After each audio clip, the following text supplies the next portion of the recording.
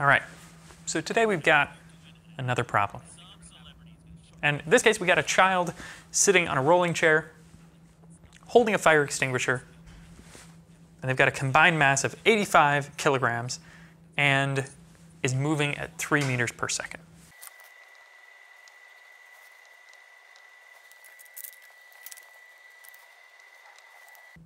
Okay, and if the kid needs to be moving at 6 meters per second in order to win this rolling chair race, there's a lot on the line here, he's looking for gold, then how much of this gas do you need to shoot out if the gas is released at 25 meters per second?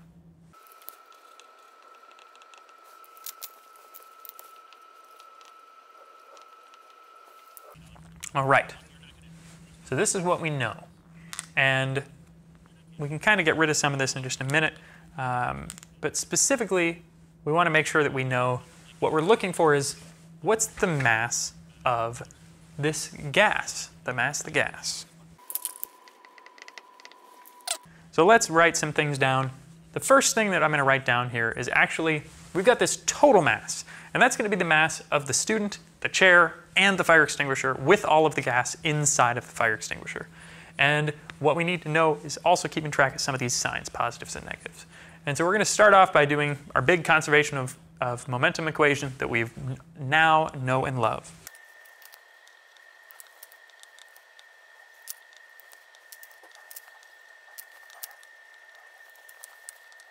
All right, so here we go. I've got some of the things in green that refer just to the student, things in black that refer to the student and the gas. Things that are in blue are just the gas. So let's start figuring out some of these numbers, plugging some things in. First thing that you might notice is we don't have the mass of the student and we don't have the mass of the gas. We don't have either of these. The only thing we have is the total mass. So we're going to need one more equation to get things kicked off here.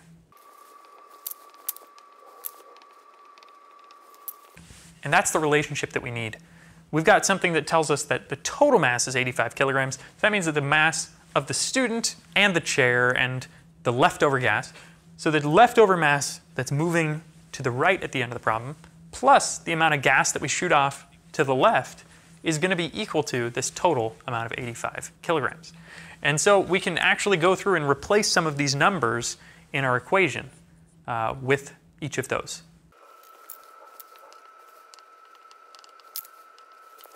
So the big thing to notice here, I rewrote this so that it was in terms of ms, the mass of the student, because that's not what we're trying to calculate. And we have two unknowns in this equation. We know the initial velocities of both of these and the final velocities of each of these, but we don't know either of the masses. So we needed a second equation to relate the two, so we had two equations, two unknowns.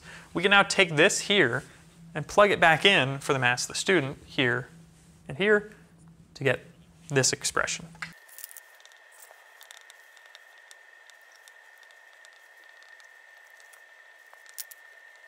To get this. However, you might notice on this side that we've got mg times vi with a negative sign and mg times vi with a positive sign. And the reason why, at the beginning, everything's moving all together, so we can just treat it like it's 85 kilograms moving all together to the right, because that's what we got in this situation. So we plug it in, we get here 85 times 3 on the left-hand side. We're going to plug in the numbers on the right-hand side too, and then we're going to go back and try to solve for this mg.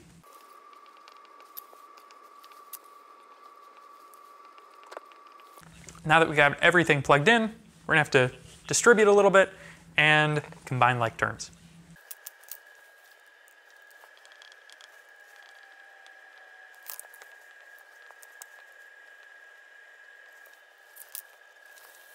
We don't need this anymore now that we've sort of already plugged it in.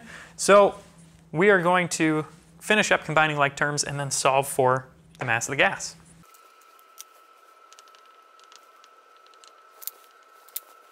Here we go, dividing both sides by 31 meters per second.